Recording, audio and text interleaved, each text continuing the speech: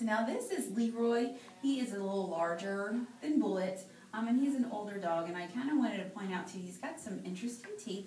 When we lift his lip up, his canine has a little discoloration in it, okay? And he does have quite a bit of buildup in the back.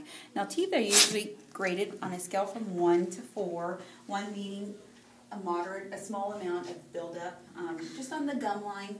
2, we're going to start to see gingivitis. 3, we're going to start to see some gum recession with a lot of buildup, a lot of bleeding. And of course, 4 is going to be root exposure, infection, pain, and teeth that need to be extracted. With a stage 2, having gingivitis, the pain is already kind of to start, but as it progresses, it becomes a little bit worse. So now we're going to demonstrate how to brush teeth on Leroy. We're just going to put some toothpaste on our toothbrush, okay? And as we talked about with Bullet session, we have different options. So I'm holding the mouth closed with my bottom fingers and lifting the lip up with my thumb. We're just going to do nice scrub.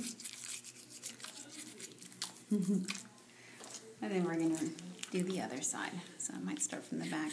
Now, when the amount of buildup that we have on these teeth, unfortunately, we're not going to get them clean just by brushing.